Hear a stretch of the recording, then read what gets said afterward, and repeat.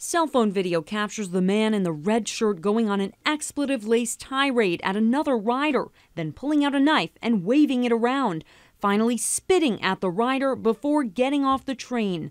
The victim did not want to reveal his identity. He says it all started on the E train at Canal Street after the suspect hit his young son in a stroller. He was crying, and that's why they caught everybody's attention. The noise when he hit him on the arm. I have 2 kids, I wouldn't do anything like that. That's why I couldn't hold myself and I say, listen, what you're doing is not right. You can hear the 45-year-old victim speak out on the video. I'm tough on myself, bro. I'm tough on myself, bro. Because he's my son and I could do that.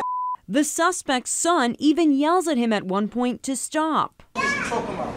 I'm not stopping nothing until he do something.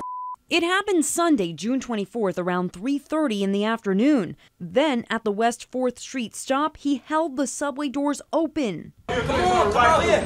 Come out here. Come out here. That's obviously pretty scary. You never know, and it just says you shouldn't confront people on the subway because it could be dangerous. Police say the man who flashed the knife is now wanted for menacing. The victim tells me he takes the E train every day, and now he's worried that the suspect will retaliate.